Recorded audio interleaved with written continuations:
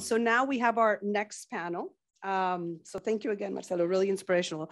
So we want to call the group of panelists for the next panel to kick off the panel on women and well-being in the workplace. After the panel, we will have a networking coffee break.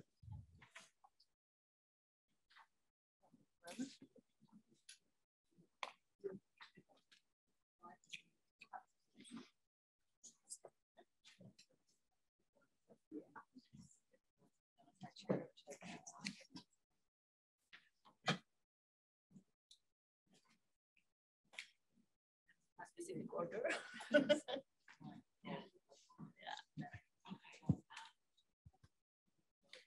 Hello? Yes, we can do it.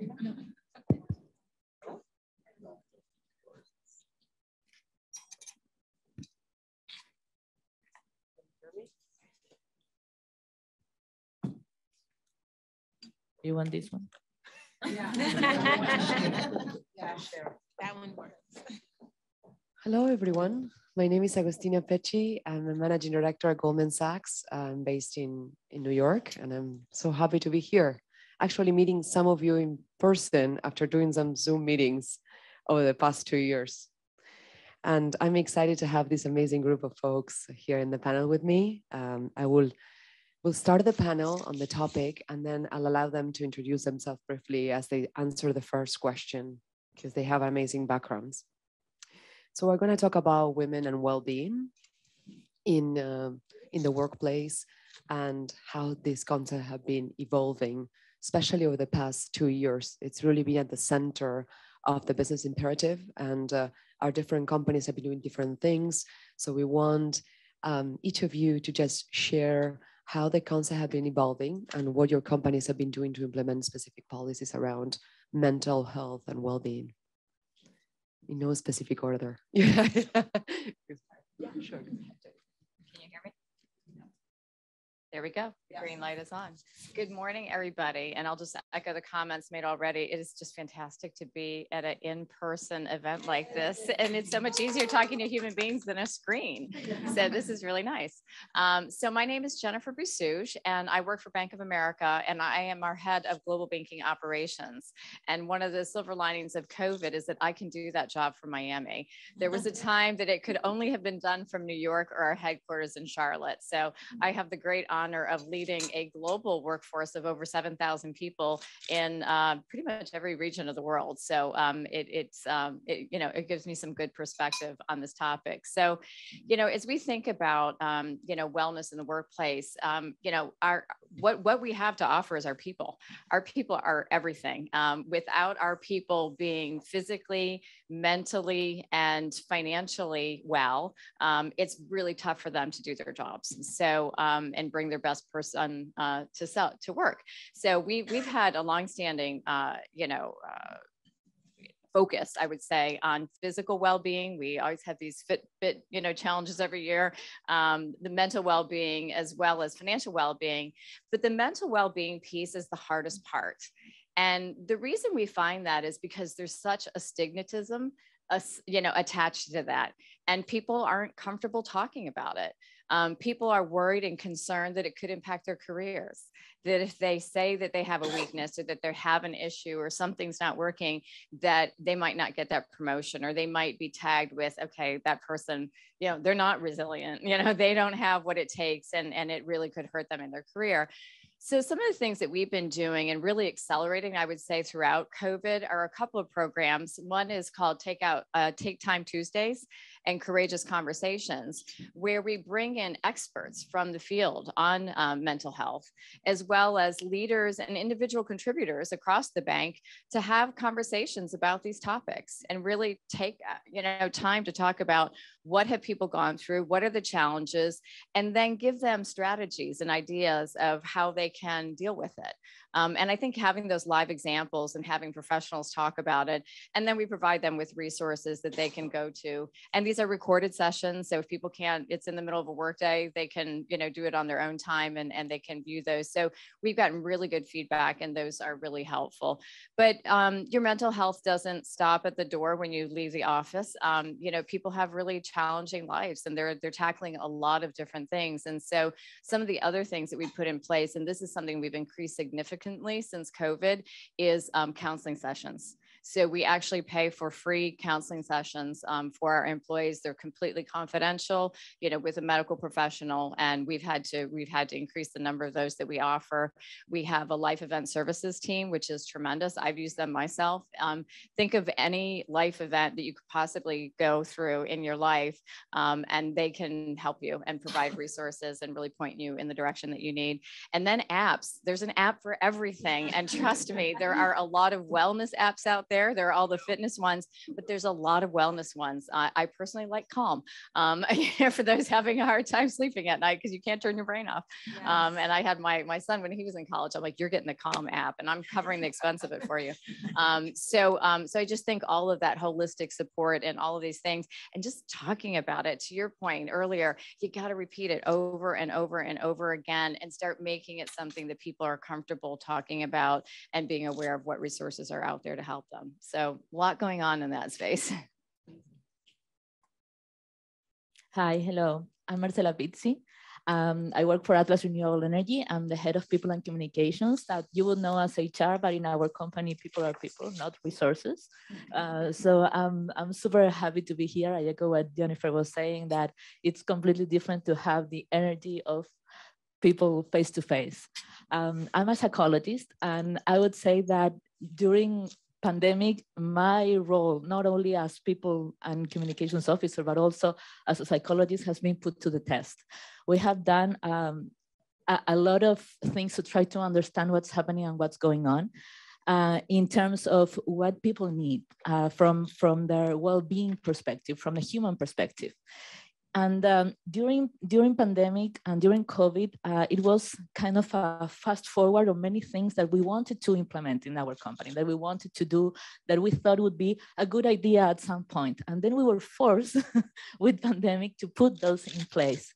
And so we took a step back, and instead of saying, well, this is what the company is going to put in place for you and what we're offering, we said, let's hear what people need, what people want to say, because there's no one size that fits all. There's many different realities, not only from a gender perspective, but from all the diversity that also Marcela was sharing before. And so our strategy was first listening what people wanted to say. And then we did surveys, we did workshops. And the only thing that we had in the back of our minds that we wanted this to be a really holistic approach on wellness and well-being. So we took the Aspire philosophy, which is philosophy that teaches that people should always be taking care of 5 crucial dimensions in their lives: the spiritual, the physical, the intellectual, the relational, and the emotional.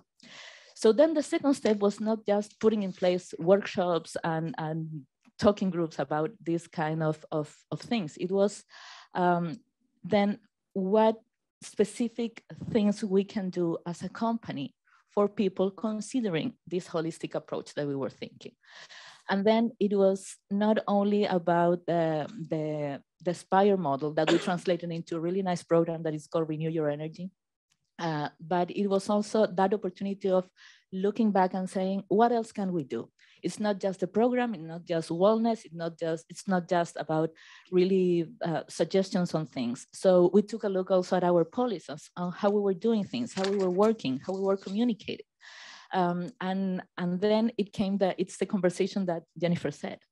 It's not just about workshops. It's people need more than that. So how can we help? We also took the opportunity and help with external counseling and different kinds of counseling. We work in different regions as well with different languages. So what happens in Brazil? What happens in the US? What happens in Mexico? How important is managing all these sessions in different languages so that people actually can get a benefit from this and can use these opportunities? So I think there's still a work in progress, but for us, I would say that the most important part on this wellness discussion is to consider this from a really human point of view, and that there's no one size that fits everyone, and there's no one solution. So we're still working on that. It's a work in progress. Good morning, everyone. My name is Svetlana Kropp. I work for SAP. Some of you will know our tiny little German company of 120,000 employees. We are a software company. We provide business software. And I've been with SAP for, I think, about 17 years. Started out my professional life with SAP in the UK and moved right before COVID struck to Miami about 3.5 years or so ago. And it's been interesting. First of all, it's absolutely echoing my colleagues here. Absolutely amazing to be here. It's my first, I think, face-to-face conference, workshop, panel, I think for about 3.5 years. So it's absolutely super to be part of this great team, this great community. I'm looking around, I see lots of women. I would love to, I see some men, this is wonderful. I would love to see more men being allies, attending, listening, engaging. So this is a great start and I'd love to see this change and evolve.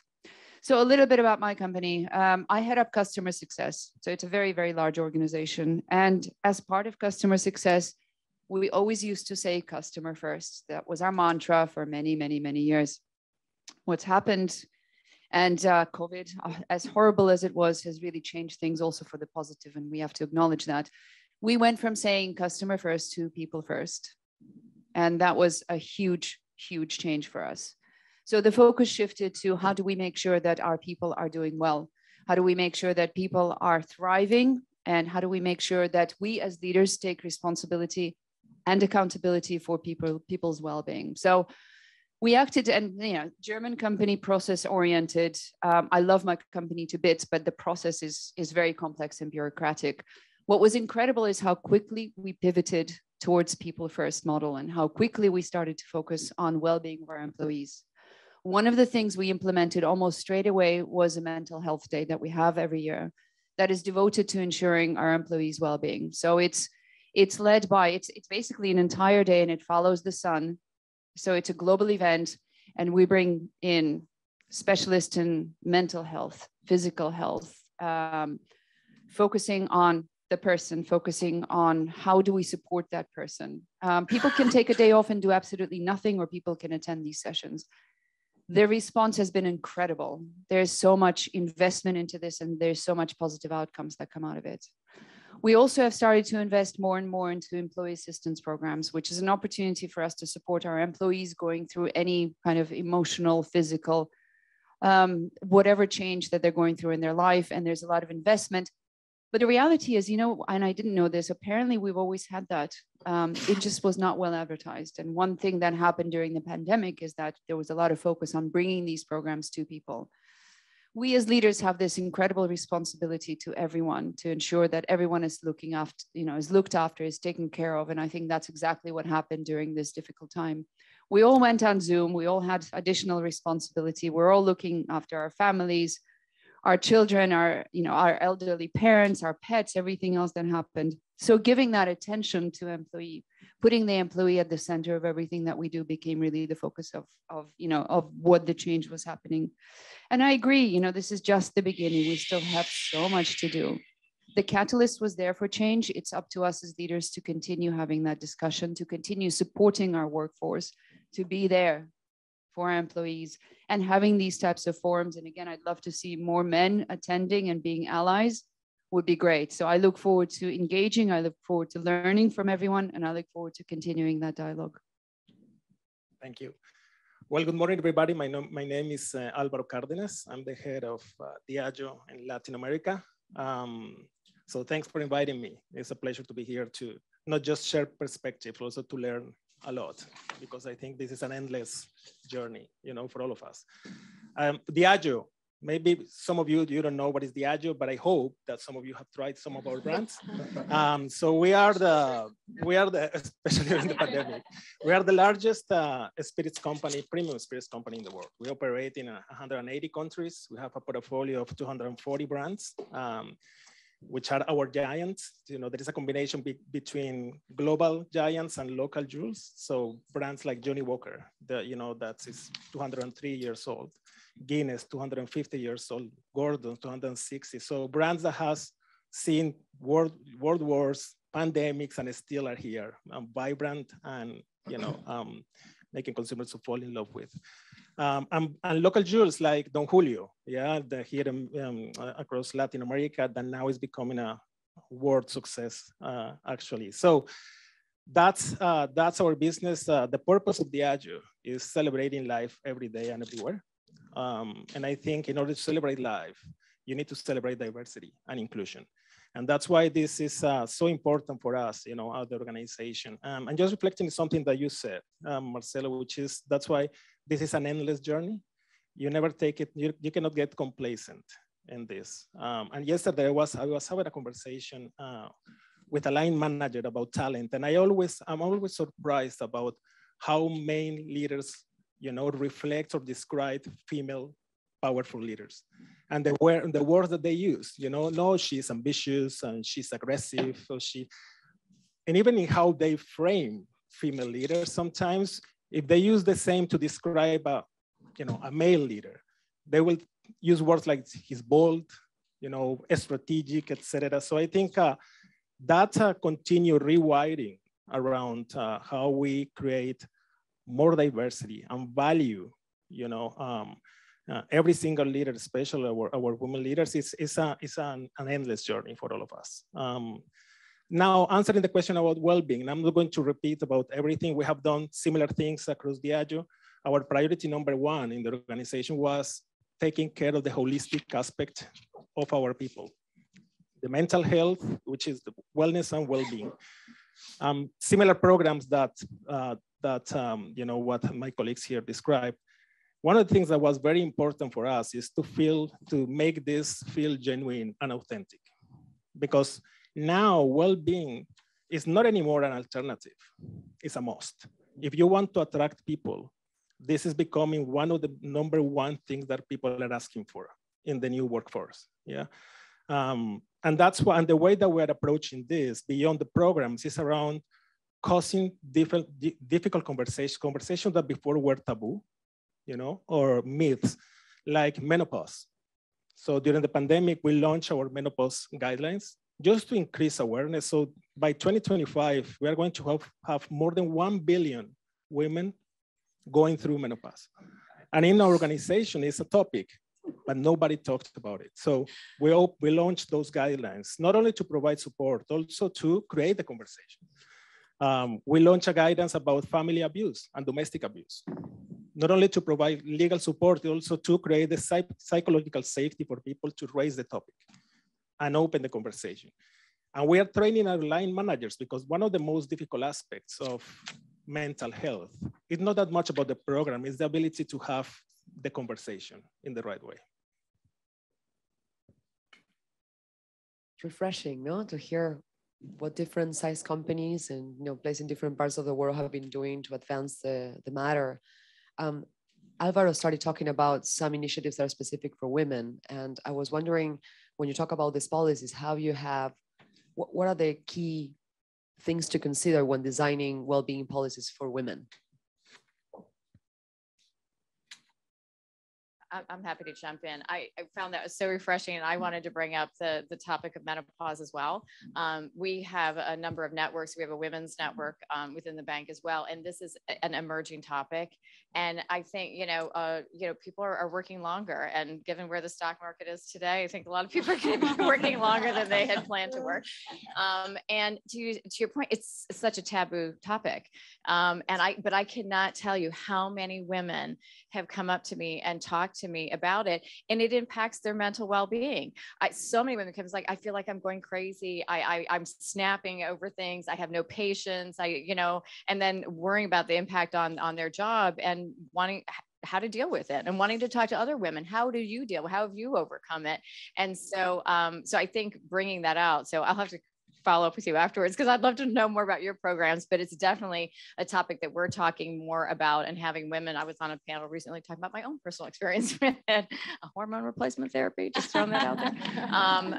But it's a really important topic. But also I think what you talked about is the generational piece. So how do we be more responsive is, to the point that was made earlier, not one size fits all. So the listening, that we do a lot of surveys and get feedback on what are the topics, and really having these different sessions and and services that are geared to that. And we saw it as well. In fact, Deloitte did a big study on, on millennials and Gen Xers. And that's what they said, obviously, financial compensation is important to everybody, but, it's right up there. It's equal to, if they look at the baby boomer generation, where it was really just all about financial stability, not so much for the millennials and Gen Xers. When they're looking at an employer and what's important to them, all of the rest of this stuff is equally important. And if you don't provide it as a company, they'll go elsewhere. So I think, those are some important aspects. I don't know if we have enough time to discuss about this, but yeah, 2 minutes. I will try to do my best. So again, the thing is super complex subject matter, because there's a lot of factors that, of course, come in, like you said, the age factor, the even nationality, gender, sexual orientation. There's a lot of things in thinking about women. So you cannot say, oh yeah, maternity. No, that's not just it. And even if you discuss about maternity, that's, for example, our case. When we first began, we said, okay, so what are we going to do for women? Okay, maternity. But then the discussion about maternity, it's not about women. It's about how we create the sense of co-responsibility, how we bring men on board to discuss those kind of things, so that women can actually access the workforce or a job where they can not only be a mom, but also be a working mom. So then you have the other discussion. So opening doors for women. And like you said, Marcelo, taking a look at our recruiting processes. What are we doing wrong? It's not just about asking for the goodwill of our headhunters and find more women. It's like, if you don't bring me women, I'm not working with you, period. And that's it. And then what you do afterwards with well-being of women when working at the company. What do you do with your compensation and benefits? What do you do with the work environment, with the language, with the jokes, with the activities that you do as a company? Are they really inclusive and thinking of women well-being, for example, or not? And then what about women development? So I'm really proud that during the pandemic, one of the things that we launched, besides taking a look at everything that I just have mentioned, is, for example, taking a look at our health insurance. And we said, what's happening with fertility? People are postponing their maternity, for example, because they feel that they need to grow and develop at work first. What's happening with menopause as well? So not only counseling about those kind of things, looking at your benefits, but on the other side, what are we doing as a company? And what I'm really proud is that during pandemic, we launched a program that it's called She Leads. That's pretty similar to one of the shows that you were showing to us, that it was 56 hours of training to our women in different subjects. It was a really comprehensive workshop that we did with each one of them, touching subjects as glass ceilings, sorority, managing different roles, emotions, how to negotiate, how to speak, how are women perceived for other groups. So that's also taking care of well-being of women in the workspace. So again, there's a lot to do in different subjects. So I'm also so happy to be learning from all of you here. Completely agree with you, Marcela. It's a huge topic, but it's not just a topic about women or for women. We represent a significant amount of the workforce, of course, and there needs to be a conversation. There needs to be a focus. One of the things that happened in SAP right around the pandemic is there were a number of different D&I initiatives that were springing up in the company. We had a global initiative. It was fairly silent. There were a whole bunch of webinars, sessions, but not enough maybe participation, not enough buy-in. One thing that happened around the pandemic is there was a lot of focus on how do we bring these initiatives to the women, to the men, to really start building this out. And one of my other responsibilities in the company now is I head up D&I for my organization. And so I'm very, very much involved in the topics around hiring women. And we don't have quotas. We don't like quotas. The reality is if you don't have quotas, you don't do it. So if you don't measure it, you don't succeed. And I was actually coming from Europe. I was looking at how do other countries do it? How are some of our more successful countries do it? And Scandinavia came up as one of the top countries that really focus on ensuring there's female representation in the workplace and of course on boards. Iceland has a target of 40% women on their boardrooms. And that has driven a huge change in terms of what happens at boardroom representation. In fact, they're one of the most successful countries in the world for having women in leadership. So we were looking at statistics, we're looking at numbers, and that's exactly what we're focusing on with hiring in mind. Retention is another big topic. How do you retain female talent? And of course, growing that talent, ensuring that that talent is promoted. So very close to my heart. And as a leader, I was really very much concerned about it. But it's not enough to have that conversation. We pay a lot of lip service to these programs. Implementing them, executing on them, and seeing that difference needs to be, first of all, owned at that leadership level, but it also needs to be, every woman needs to buy into this. I'll give you an example and this is a very personal example. So I lead the D&I group. I'm a head of customer success. I understand these topics. I live them a lot. 2 weeks ago, my mother ended up in the hospital in the emergency room with COVID complications. She's absolutely fine now, but I had to take time off. And my manager was saying, doesn't matter, go and take some time off.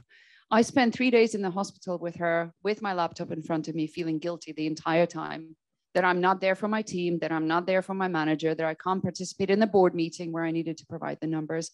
And I'm sitting there, I'm thinking, what is wrong with me? I am the one who spends all of my time telling my leadership team, telling my employees, look, take the time for yourself, be there for yourself, nurture yourself, family first, people first. And here I am feeling guilty about the fact that I had to take a few days off for my mother. And that got me thinking fundamentally that the change doesn't just start at that senior level. It has to start with every one of us. And that's one of the things that I'm going to be working on as well, is how do you reach out to these women and mentor them and tell them it's okay. You don't have to take on the load of the world on your shoulders. But we collectively have to have policies in place that help. We cannot be doing this on our own. Thank you. Yeah.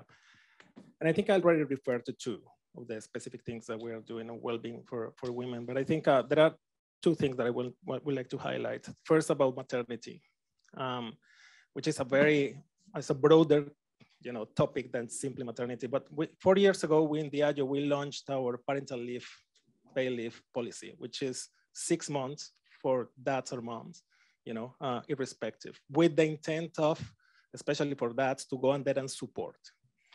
And one of the things that I personally do for people, for dads that are on that leave, I call them. And some of the times, what are you doing? How are you enjoying your leave? No, I'm playing golf. And I say, well, that's not the intent of what we are trying to do here. But it's just to reinforce that it's a muscle, in the understanding of how we are shaping the organization in the future. And I think the other topic is around, I think, our responsibility, especially on us that has the privilege and that we are lucky to work in companies of this size, is that our responsibility transcends our own organization. And I think we have the opportunity to really shape what is happening in the communities that are out there. And when the pandemic, hit us, one of the sectors that was more impacted was restaurants and bars and across the world. So in Diageo, we raised a fund of $100 million to support that sector. And one of the conditions, for example, in the case of Brazil, for those bars, is that they, in order to access the fund, they need to develop sexual harassment policies, which was a big issue, especially in this sector in Brazil. And we connected them with the local authorities, et cetera. And this is how now that sector is operating with a total different framework. So I think that is just an example around the ability that we have also to have an impact that transcends our own organization.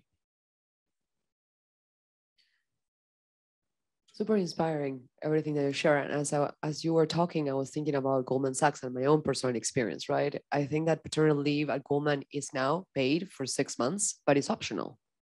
And I went through maternity 5 years ago, and it wasn't optional for me. I needed a time off to get better. I didn't even know where my head was at the time. And so it also, I think as managers, we need to encourage that they take those benefits, because we can design those well-being policies, but then if men don't take it, it's hard. And again, going back to the pandemic, it's, you can probably after a while tell when a woman is pregnant, hopefully, but not so much with men. And some men are very private. So as a manager of, a team majority of men, 5 of them came and said, I'm going on paternity. And I wasn't prepared for that. So I had to stop for a second in my house and talk to my husband and said, what should I do about this? Because I wasn't prepared and I need this man in the office. But on the other hand, I want them to take it because it's a good example. So we struggle with implementing this also as leaders and as women, because we know it's good for us. But I remember saying, oh my God, I wish 15 years ago, these policies were not there. I wouldn't be having staffing issues. So to your point of it starts with us, it's really hard. We design policies and then we have to implement them and live by these rules and make sure we make time to plan and make them work. I think that this men bonded with their kids and they came back being much more thoughtful leaders. And it was certainly worth it, but at the time it felt like a mini crisis, we need to solve. Do you know what? We can learn so much from our colleagues in Scandinavia and in Europe. So we talk about 3 months, 6 months, 9 months maternity leave. People get a year's leave, both partners. Men are encouraged to participate in the childcare, and that's where the education starts at a very early age. So we are still so far away from where we need to be, but having those policies in place is a really, really good place to start. And us as leaders, again, taking that on and really working with our people to bring that forward and really educating ourselves and our people in terms of, it's important for you to take time off, spend time with your family. That's what really matters. I agree. And I want to follow with you, Svetlana, because you had such good ideas. And I have here in my question, I have double responsibility, right? Not just as co-founder of Chief, which is an amazing women network, but also, client engagement at SAP. But you also mentioned you're running D&I at SAP. So I think you have many responsibilities. And you also transitioned to Miami. You mentioned your intro in the midst of the pandemic. So you probably can share a holistic view about what are the barriers to implement some of these policies. We just mentioned one, right? Which is designing these policies and then implementing them. And you have some good examples in the north of Europe. But what are other barriers you've seen and what advice can you give to all of us? That's a great question. And I actually was thinking about it this morning on the way in. And thank you for mentioning all of that. I keep busy a little bit. I don't know if anyone has heard of Chief. It's a new organization. I see some nodding heads. It's an amazing organization. I joined. So it's a women's networking organization for senior leaders to get women to those senior positions and keep them there. And it's a growing body. It's been around for about 3.5 years. We just had our first Miami meeting 2 days ago. So I saw all of my Chief sisters for the first time ever. And it was absolutely incredible. But one of the things we talk about is, of course, these topics. And it's a great opportunity to have that open discussion around what really matters and what are some of the barriers and what responsibilities we have to ensure that those, that we start having that conversation. So I think some of the barriers that we were talking, and we literally had that conversation, exactly the same one, is the short-term focus on profitability, on productivity, on driving the bottom line. That's, or we can kid ourselves all we want, but the reality is companies and organizations exist to be profitable, right? And the shift that we need to start having is that if you want the organization to be profitable, you need to start focusing on people. It's not customers, it's not the product, it's the people that drive success. And I think once companies start thinking about who and what drives success, that shift starts to happen. Now, how do we do this? So being in Chief and having that conversation and being that multiplier, taking those ideas back to my organization, speaking at conferences, and actually being the change agent, working with the government, working with the policy makers, working with the policy makers within your company as well, is really, really important. And that's where the change has to start. We have to start bringing awareness. There is no other way about this. I mean, profitability, focus on the bottom line are all really, really important, of course, and nobody wants to take away from that. But, given that women represent a significant number of people in the workforce, why not start focusing on these conversations on how do we support the women? Why not start overcoming these barriers? So Chief and all of the, I'm going to address this to the ladies because it's a women's organization. I'm really happy to answer any questions you have, tell you a little bit more about what the organization does, some of the wonderful things that we focus on, how we support each other. I mean, mental well-being, physical well-being are one of the top things that we talk about. and how we drive policy change as well within the United States. We're hoping to go global over the next couple of years, so getting really, really excited to learn from our colleagues in other countries. But yeah, really happy to share whatever, any questions you have and tell you a little bit more about it. I don't want to push it too much here, but it's a really great organization, and I'm hoping to see that, we start having special interest groups lobbying for women's interest and for women's issues as well in the next couple of years. And one follow-up question on that, and not to dig deep into Chief, but the fact that you have a group of senior leaders discussing these topics is super insightful, right? And if we can all benefit from some of the conclusions there, you also have coaching sessions there, right? And a lot of topics come up that then inform the decisions of how we design well-being policies back in our offices. Where is the conversation going? What's next? Because we've seen a very quick progress because of the pandemic and some flexibility. Some of you are here, some of you are able to take some off, but what do you see in the future? So this is where the conversation is going. There is a very, very strong focus on mental health. I think we've got, first of all, Chief is a great opportunity to get to know everyone and get to know where people, what people are thinking. We've got a lot of people coming in to talk to us. So Michelle Obama was with us a few weeks ago. We had the founder of Bonobos, I think you say Bonobos, talking about mental health and how he coped with having a nervous breakdown and having some mental health issues. So bringing these conversations to the people and making sure that they're accessible. Menopause for sure is one of the topics we talk about. Of course, it's all women of a certain age being in leadership. This is, it opens it up and it makes the conversation easier. It was a complete taboo subject a few years ago. You didn't talk about that. You can talk about testicular cancer. You couldn't talk about menopause. What is this? So it's desensitizing all of us to be able to have these conversations. But where are we headed with this? We're headed to ensuring women are represented in the workplace. That is the number one thing that Chief is concerned about. And the benefit that brings not just to the women, but to the society as a whole, to the organization, and actually to the bottom line. Mental health, physical health are all big topics, and being able to share those topics is also absolutely key. We will continue building our organization. I think we're 15,000 members now in the United States. We're going to continue driving these conversations with panels such as this one, internally with our organizations, and actually start to make policy changes wherever possible. So that's where we're taking it. But the focus for sure is driven by the, how do we ensure that women are powerful, and mental health, physical health are absolutely at the forefront. I just wanted to add a follow-on comment to what you were saying, thinking about the profitability piece. One of our big mantras, and I think this came from Jim Collins. I don't know if anyone else is big Jim Collins fans, but I've read all of his books. And he has this idea around the power of the and. And our CEO talks a lot about that. And the whole idea is that none of this stuff is mutually exclusive. You can be profitable and look after your employees and look after your clients and look after your communities. And actually, if you do all of those things, you will be much more successful. As we started this, and I shared, at the end of the day, our companies are really about our people. Yes, we've got products and services, but at the end of the day, if you don't have great people who are thriving and feel good about where they are on their journeys in their life, you don't have a company.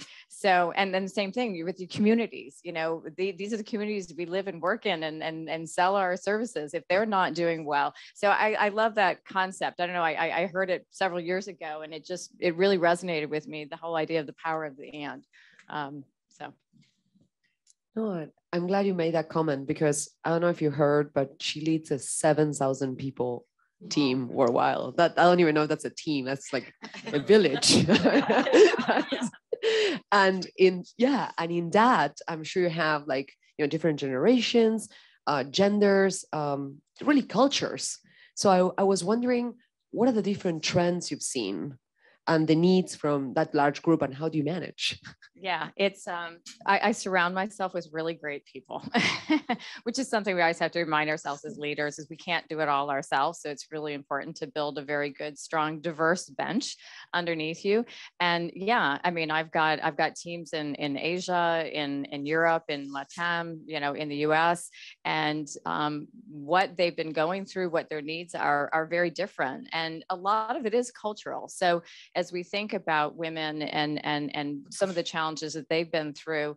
And again, I'm generalizing, and generalizing is always a little bit dangerous. But if I think about, in India, I've got a lot of people in India, and you think about some of the stresses and the pressures that are on them, in many of these countries, the women still carry the most of the burden when it comes to all the responsibilities outside of the office, caring for elder parents, caring for their children, the home and everything. And also in sometimes are the breadwinners. And so we saw that really as a problem during COVID, in particular, you know, India, where you've got multi-generations living together in the same home and the woman trying to work from home and just the stresses around that. So a lot of programs we had to roll out in terms of elder care. A lot of places here, people really focused on childcare, which is really important. But in a lot of the other countries, it was the elder care programs that were really important. You know, in Asia, and again, I'm making generalizations, is that, you know, we talk about how important it is here for women to talk and speak out, but in a lot of those countries, they just don't. They don't really have a voice, and it's just a cultural thing. They don't talk, you know, and share their opinions. So trying to pull that out of them, really trying to understand and be, you know, train our leaders and our managers to be, you know, have more direct conversations, not just about their performance, but how are you doing? How is everything going? Are you, you know, happy? What do you need? So, and get them comfortable having those conversations. So we definitely see a difference. And so in terms of how we design our benefits, they are based on country and region. And it is based on the feedback we get from our employees in terms of what they want. There are some that are just table stakes around insurance and things like that and leave, but there are a lot that are uniquely tailored to those specific countries in terms of what those individuals need. Yeah. You were mentioning that, and a thought came to my mind on a conversation with some of my VPs in my team. That responsibility that sometimes women take outside the office, sometimes we also take it inside the office. Like, who organizes the drinks? Who prints the memos before the committees? Who manages the inter program? Who gives more hours to mentorship? Who organize the women networks and the Hispanic networks? I mean, it's all women. So I think we also take a lot of that on our shoulders inside the office. And there's a little bit of a bias there. I myself prefer sometimes to go to women because they're more reliable for those things. And so asking for help and delegating those also to men as allies is also important, because I think we take so much more also inside the office, which affects our well-being and mental health. This is so much. That extra hour we could be at home. Yeah. And I think it's also, we talk about generational as well. And I think that's changing. And that's what gives me, you know, hope for sure. And I'll share this because so I grew up in the US, you know, at a time, and I don't know if people remember this brand, it was Prince Machiavelli, and they had perfume, and they had this commercial, and it was, you know, I can bring home the bacon, fry it up in a pan, and never let you forget you're a man. And it's like, that's what I heard. Okay, that's it. That's the perfect one. I'm going to go out, I'm going to get a job, but man, I'm going to come home and I'm going to be the perfect house, you know, maker. But man, I'm never going to let my husband forget he's a man. I'm going to look beautiful, you know, and it's like all these pressures we put on ourselves. It's like, I have to do all that because that's what the perfect woman does. Thank God that's not, that commercial is long gone. But part of it is that's this culture that we were brought up on and what we expected. So I'm much more encouraged for what our young women are being taught today.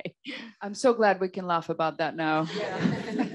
But that was such an artifact. I mean, I remember that. I remember watching this and thinking, oh my God, this woman is insane. It's like, I want to take that frying pan and hit her over the head. I mean, like, why are you putting so much pressure on yourself?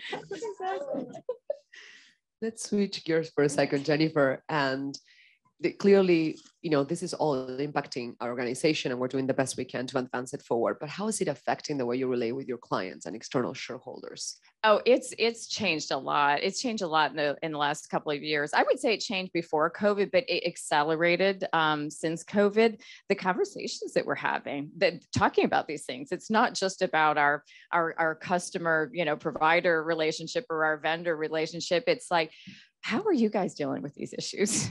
How are you dealing with these problems? We're kind of facing this with, our teams. What are you doing? And so we're doing a lot more collaboration. So I talk about some of our women's networks, and we'll do panels like this where we'll actually have clients that will come, or vendors and others, and or other competitors even. Really, I see a lot more collaboration, a lot more sharing of information to try to get to, what can we do together? And we know we don't have all the answers. So it's just something that wasn't part of our dialogue so much before, and it's very much part of it now. Yeah. I agree. And now with, many of these metrics, to the point of measuring them, are also, at least in our firm at Goldman Sachs, a requirement from our, suppliers and clients. They want to know representation and how we're dealing with all these things in order to hire us. Well, and it's required, and we do the same thing for any vendor that wants to do business with us. I mean, we look at their D&I metrics. It's part of it. So it's a, to the point of the hiring part, it's part of who you hire, but it's who you're going to do business with. You want to make sure that they hold the same values as you do. Alvaro, let's go back to Diageo. And you guys have a huge portfolio of companies and a multidimensional approach to diversity and inclusion. I want to go back to, senior leaders and why it's important that, you promote well-being and how the implementation and the responsibility of CEO plays a role when making this policy successful. Yeah, I think to just touching some points that have been discussed here as well. So the expectation from, especially when you are a public trading company like Diageo is, the expectations of investors around the role of a CEO has changed a lot. Because in the past, it used to be very financially oriented, and now the non-financial part of the agenda is becoming such a huge relevance, yeah, which is the ESG, the sustainability agenda. In Diageo, we called it a spirit of progress, in which we made some commitments with investors by 2030 to deliver in many aspects, yeah, in which inclusion and diversity is one of them. Yeah, positive drinking is other, water and carbon, as many companies around the world. So, but I'm just bringing this topic because in the past was a nice to have. Now, all this, especially this non-financial aspect of the equation of a value of organization is more important than ever.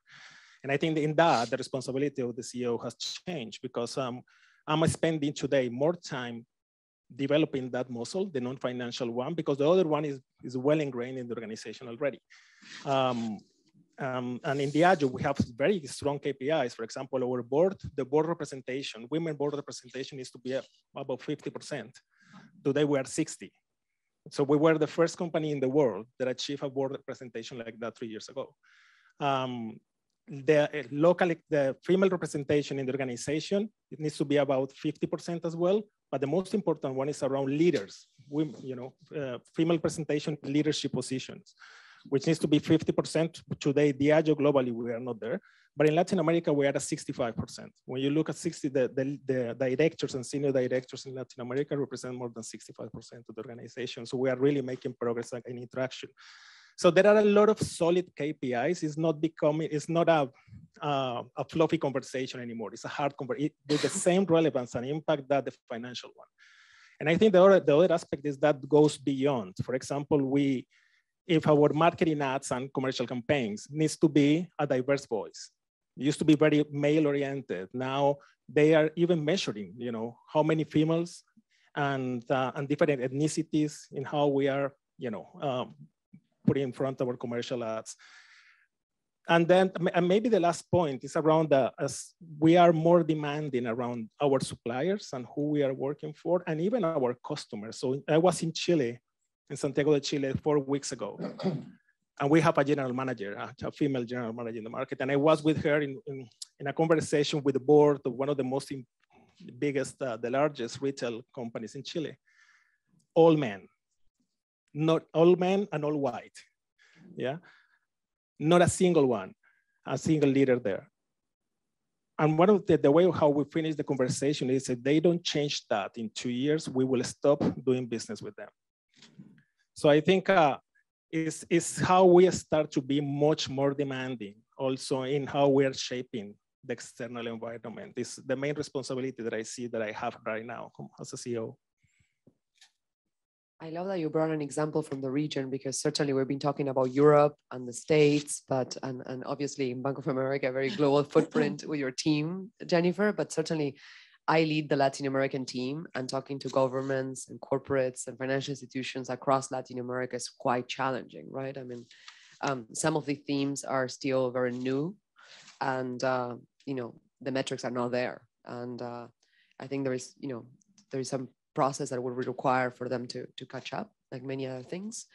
And so I was wondering how you're replicating this approach, you know, globally at Vigeo and Diageo, and how are you preparing managers and senior leaders to implement some of these policies and really be ambassadors, believe that this is helpful to the organization and that is going to lead to very positive results? Yeah. So I think it's through a lot of the programs that we have been discussing. Look, at Diageo, this is very, you know, in the DNA of who we are. So it's not about it's something that you feel that you need to force it. This is really since the CEO, since the chairman, the CEO, it's a true belief around this is the right thing to do, not only in a dreaming way, also from a business perspective. Yeah, we have that our organization reflect our consumer base. And our consumer base is completely diverse. Yeah. And I think if you really want to understand the consumer, you need to have your organization as a mirror of that. And I think how we are preparing the organization, one of the biggest challenges that we are seeing for the next 5 years is during the pandemic, a lot of female left the workforce. And what were things that we are seeing in many markets is that they are not coming back. So there are going to be, and every single organization, especially public trading companies, under the same pressure about diversity. So there are going to be a war for talent, especially female talent coming, you know, and it's happening right now. And I think that will force even more sense of urgency. And these topics about flex, you know, flex styles, about well-being, about the right culture, etc. Because in order to attract that talent, it's gonna require something different that we were at today. And that's happening right now. Marcela, Atlas Renewable Energy's case is truly exceptional. I mean, it's a young company, which is its foundation has made well-being at the center of the discussion and a priority in the business agenda. Can you share the reason behind this approach, how it translates into action, and what has been the outcome when building a resilient and loyal workforce? I probably should have said that at the beginning, but Atlas Renewable Energy is a renewable energy company. We operate in different countries. And like you said, Agustina, it's a relatively new company. And I had the fortune of joining the company. I always say this, but I'm the first employee of Atlas that doesn't come from the previous company that created the company that we have right now.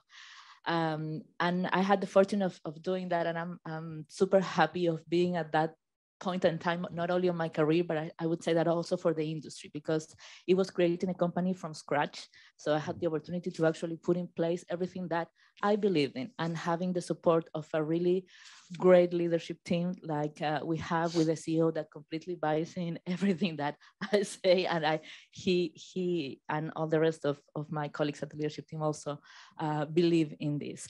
So it has been a fantastic journey. And at first I would say that sometimes we were a little bit naive on some of the things that we wanted to implement and to follow up with. So for example, when setting up the company and discussing about the benefits, it's what happened to you, Jennifer. It's like, okay, so we will have the same benefits for everybody in all of our regions. And the idea was exactly for people not to feel that they are second-class citizens. So no matter where they worked in Atlas, everybody had the same benefits. because we truly believe that everybody is the same and should have the same opportunities and access to the same benefits, especially if you wanted to create a well-being and a wellness conscious around the company, and it was based in our culture. And then you face the day-to-day problems, like what happened to you. It's like not all the regions are exactly the same. And it's not from an organizational perspective that you start finding stoppers. It's many times from governments and from the local regulations, where, for example, in our health insurance or our health benefit, we always say that the health insurance is for you and your significant other. But in some of the countries where we have operations, for example, having a domestic partner, it's not legally recognized. So that also poses you with a difficulty in terms of what are you going to do as a company, because what you truly believe is that it doesn't matter your legal status, your significant other should be covered by the health insurance. And so it's a lot of struggles and crossroads that you face when building and creating a company, and what your culture, what your values, and what you believe in is going to be. It's not always making sure that you walk the talk, but also you have to make compromises in terms of financial, for example, financial decisions that you need to take, profitability decisions that you need to take. You're going to have a more expensive health insurance, for example, but what are you truly working for? But like also what Jennifer said, it's not a decision that you need to make. It's not an or, it's an and. So you can actually have and make a good work environment for everybody, and at the same time being a profitable company, and at the same time making sure that your people have a great experience working for you. And I would say the outcome is that, yes, we have grown a lot in these 5 years, not only from a business perspective, also from a people perspective. One of the other things that I think we are truly proud of is that when we first began at Atlas, there was 11% of women. We were 20 people. So basically it was the lawyer and me. Also women in traditionally female occupied positions. And so I said, no, this is not good. We need to change this. And that is why we implemented, for example, the recruiting policies that I was mentioning before. And not just about asking headhunters to bring more women. It's like having blind CVs, for example, so that you don't know what you're interviewing until you face with the person. And oh, great, you're a man, you're a woman, it's your color, your race, it has been a great journey. So in terms of gender specifically, yes, we have grown from 11% to 40% of women. And it's been, again, it's been tough because there's a lot going on, like I said at the beginning. It's a multifactorial thing, I would say, not just recruiting, also making sure you have the right work conditions and that you make women also advance in the organization. Just for those of you that missed it at the beginning when she introduced herself, her role is Chief People and Communications Officer, which is a very interesting role for a young organization, just to make it a center of the discussion. So one of the follow-up questions I had is really if you can share that journey of defining that role, and where are you taking this role forward? Like I said, there was nothing at first. So it was a really broad job description. And part of the job description was trying to put a name to my position. And at first I was HR, and then it wasn't HR, then it was management people, and there was a lot of things. And then I said, no, this is people, people and communications, because communications, it's what at the end of the day, for example, in my case, I think brings our culture alive. So it's really important that everything that we do from a communication perspective is also aligned on what we believe in terms of value and in culture. So the journey has been a blast. And like I said, also being a psychologist and having the opportunity to be creative in a company that's sort of a startup in a way, not now, because we already have really long pants, but working with people who have that mentality, that they are not afraid of trying new things, and also of being wrong and going back and saying I'm wrong, and also having the opportunity of working with people who say, maybe I believed this in the past, maybe I thought that women, I don't know, only could do certain kind of things, and now changing the way that people think. I think for me it's been not only a professional but personal experience that I'm truly grateful for. This is really great. And before we close and hopefully take a few Q&As, I'm sure you guys have tons of questions. I'm not sure if we're going to have a lot of time, but maybe a few just to open it up before networking session, and then you can follow up one-on-one with each of them. I wanted to take your thoughts on what's next. And we've all agreed that this is a very complex issue and keeps evolving, and needs from our, from our teams and our people and our companies keep evolving. But I would love to hear, what are your thoughts in terms of what's coming next, and what needs and issues require very innovative solutions?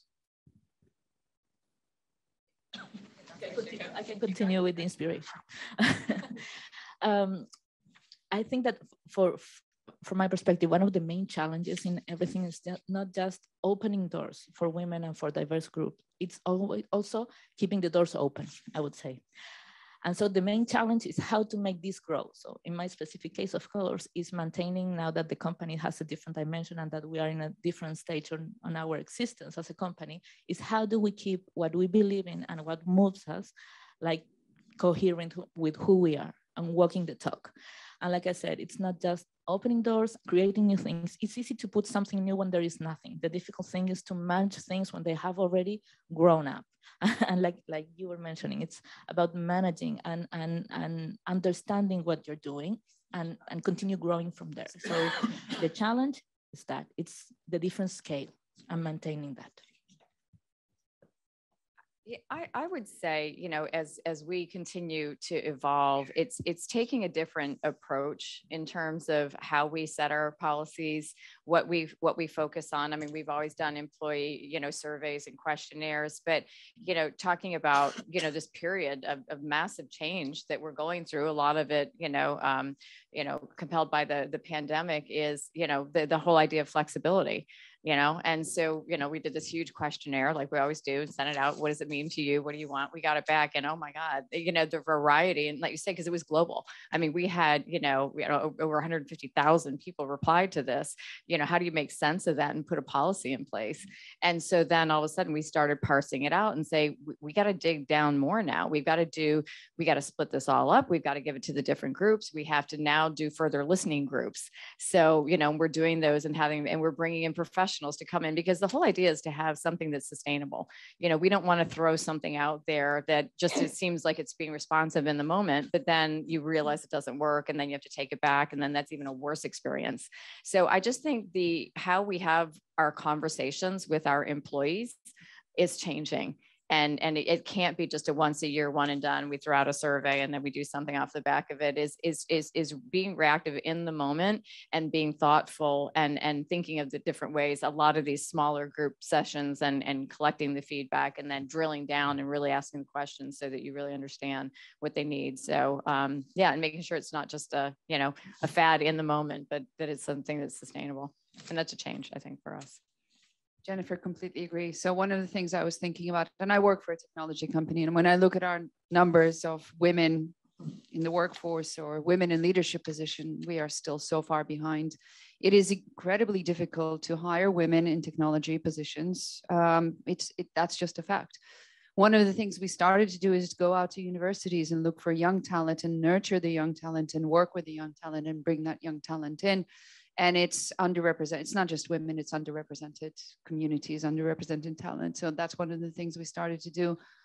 But the responsibility we have as leaders is raise awareness, continue discussing this, just continue having that open dialogue, bring it to the fore. Don't hide behind, oh, it's not my job, it's not my responsibility. We all own that.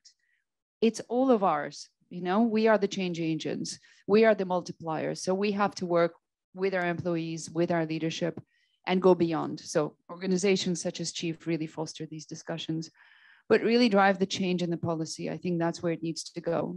If it's not, like I keep saying, if it's not measured, if it's not implemented, it's not going to make any difference. It's great to have better awareness, but until it's built in, until it's actually a normal, natural thing to have these discussions and to have that representation of females at senior levels and to have wellness discussions, it's not a thing. We just keep talking about it, and lip service is really not enough to get us there.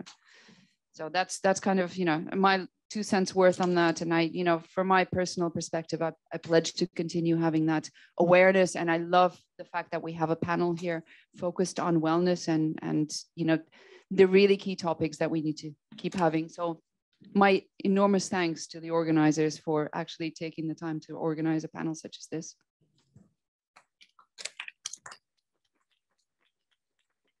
Yeah, for my perspective, I think one of the for what is coming is one of the potential risks that we are running is assuming that we are getting back to some level of normality. Yeah.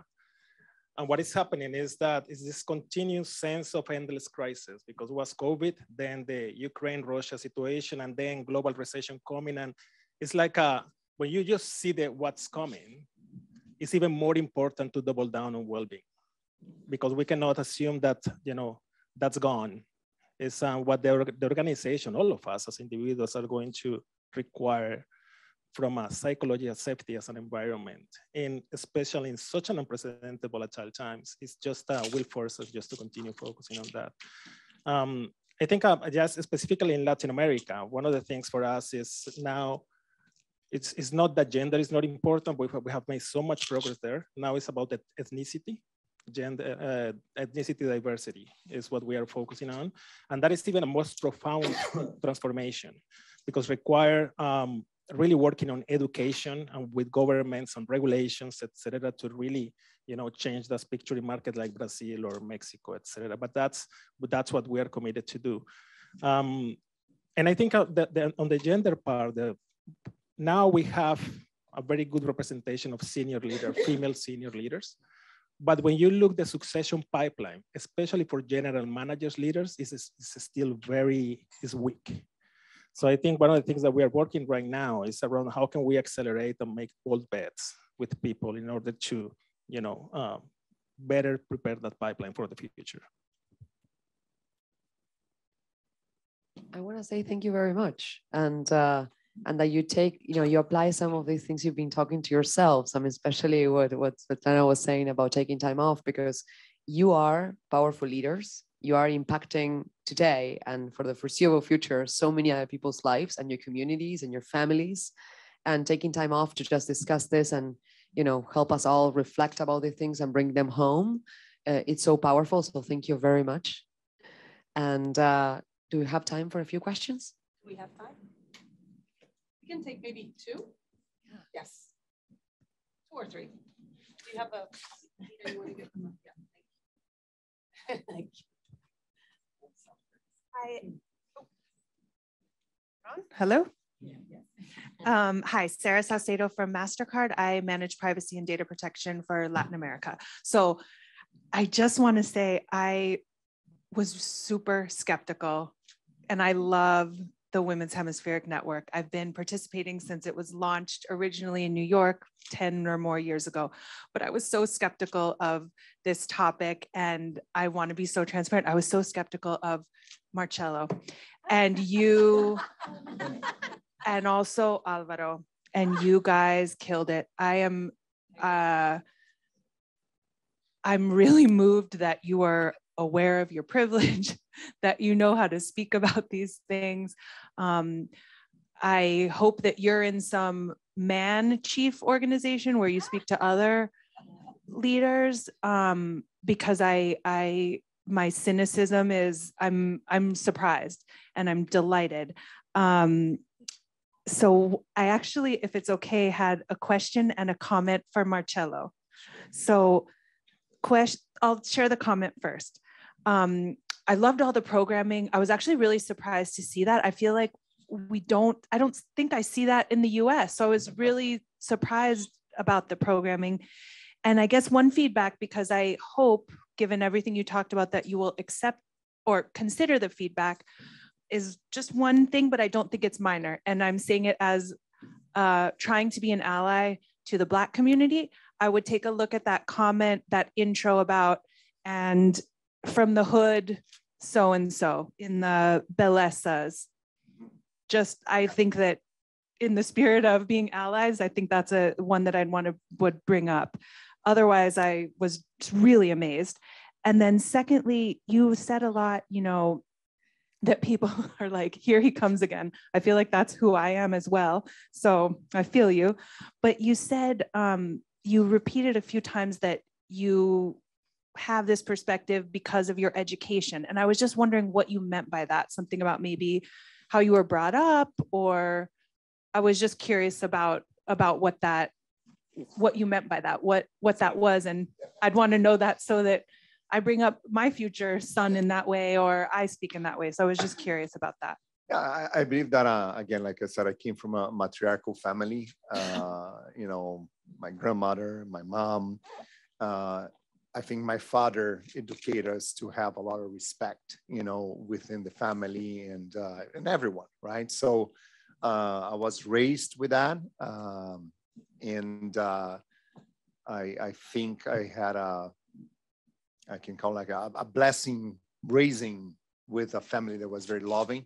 And I ended up marrying to a woman that is fantastic. I mean, she's like 100 million times more intelligent than I am. She's a Brazilian chess champion, you know, and so I had a great female role models, but I had also male role models in terms of respecting, you know, respecting the woman. You know, I think that was key for my education. I have 2 other brothers and 1 young sister, and I think we are all the same, you know, so I think that was, it starts at home.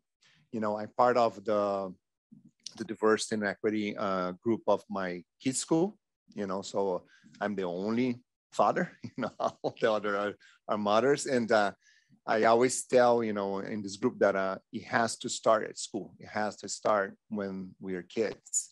I mean, because when you learn about respect, you learn about how you see, you know, the girls, and how you have to understand, you know, the differences, but also that we are the same, you know, you kind of raised to be a better human being. I think that's what happened, you know, so I was really blessed to have the family I had.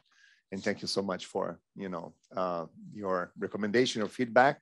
I'll make sure that I'll change that in the speech. Thank you so much. Appreciate that. Maybe just one more quickly. If anybody has one, if not, sorry. Go ahead. Hi, my name is Emma Pissetti. I'm a senior vice president at City National Bank. First, I want to say thank you. This was the most refreshing conversation I've heard around this topic, and I was really impressed. I was recently asked to be in our Women in Leadership group in our organization, and one of the topics that I thought was important is how men can advocate for women. A lot of times women are leading these conversations, and we all, I think, feel the same, and so we understand each other. But the importance of having senior level managers who are men support women. And I think, Marcelo, you mentioned you're a mentor to women. You mentioned, you know, advocating for a woman in a meeting, you know, and pressing a company to, you know, step forward. And so how can we as women, my question is to both Marcelo and Alvaro, how can we as women create opportunities for our male colleagues to kind of step into those roles when maybe it's not something that's a natural priority, not because they don't want to, but perhaps because they're just not something that they're prioritizing? Yeah, thank you. Thank you so much for your comments as well. Look, I think the first thing that comes to my mind is around, when I talk about psychological safety, is creating environments in that you have the freedom to demand that. Because it's not asking a favor to a male leader to play that role, it's our role to play. So I think it's a step in, and again, when you are seeing someone as the leadership population that you have in front of you, it's just having that space to feel that you have the voice to be more demanding on that aspect. And I think the other part is around when someone, and the other thing that I've seen is sometimes we as male leaders, we get clumsy when we approach these topics. So we are learning our own way, but then it's with the best intention behind. So when someone is getting into conversations like menopause, et cetera, that are quite uncomfortable, you know, for us to have, the fact that you can acknowledge that and recognize the effort, even if it wasn't perfect, I think that will create more confidence, you know, in us as leaders, as male leaders, to feel more free to navigate something because we are rewiring decades of behaviors. And I think that's the most important thing for all of us to understand. Yeah, I agree with Alvaro. It's like, I was so nervous here today to start speaking. I was like, oh God, they put me first to speak here. I was sweating. I was like, oh my God, you know, I'm so nervous. It's like, I think the first thing ever, you know, that I do is to listen. You know, I think it's very important to listen. I don't have so many people reporting to me like you have. You know, I have about 100 people. So every year I have one with every single one on my team. So at least 30 minutes I dedicate to listen to people. And for my male leaders, you know, is always to change the narrative, right? Is to question, is to make sure that they understand that that's natural. There's nothing wrong about it, you know, to open the way and to get a platform. And there are two things that I'm always very careful. And when I speak to my the demand I work with my team is first of all, it's you know, not come up as discrimination, right? Because we need to give more, you know, the platform for women, we need to hire more women, but also, you know, understanding about, you know, how someone is prepared for the job. And second one, I'm always very careful not to take the platform as my own. It's not my platform. You know, I'm here to help, you know, I'm here to open the conversation, to make sure that, you know, I give the microphone to who has the right to have the microphone, you know, and when I do that, you know, I serve as a role model for all other, you know, colleagues I have, you know, so it's again, it's like I said, it's resilience. It's to make sure that, oh, here he comes again. And I really do that, you know, and our boss, which is a great guy, you know, he came to me and said, Marcello, you know, it's so good because I'm learning how to speak with women. I didn't know how to do that because it's like, you know, and he's very honest about it because it's not about also, you know, it's making people realize because they don't realize, you know, my older brothers, they don't realize, you know, and then when you start to question, no, it's not like they're against anyone. It's just like, they didn't think about it. They didn't think they are supposed to talk about it. They're not supposed to get involved. You know, because again, a women's network, so I'm not part of this, you know, so yeah, you are, you know, so when you do that and you do natural, you know, it's and it becomes part of the narrative, you know, you make the change. And then we see that happening a lot with our team because of these 4 years, we dedicate a lot of effort and time to make the change real and not just the speech, not just the shows. I mean, the shows is great because it's the tip of the iceberg that we're reaching out audiences everywhere, but it's what is below that.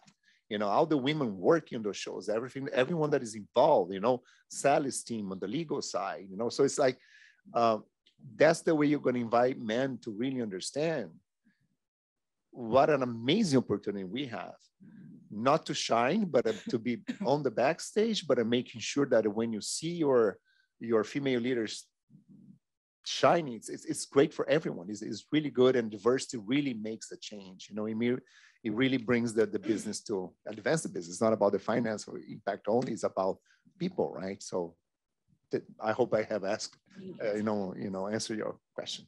Can I complement one thing?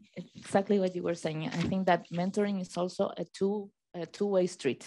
Yeah. So it's not you approaching necessarily because there's a lot that we need to learn, but take also the opportunity to, like Marcello said, mentor the counterpart and then have them as allies so that you can amplify your voice. This has been outstanding. Oh, I know we have so many more questions, but Agustina, Jennifer, Marcela, Svetlana, Alvaro, we have been putting together our Women's Hemispheric Network for 6 years. I know Agustina does quite a bit in New York, in Argentina, Brazil, Chile, Colombia, throughout the Americas. And I can tell you, this has been one of the most fantastic panels. So thank you. I hope we can have each one of you back for a one-on-one conversation. The wealth of knowledge and also just the experience that you've shared is extremely valuable because I think everybody here is taking back something that they can implement, and that's what it's all about. So thank you so much. You will be back because we will hunt you to make sure. So now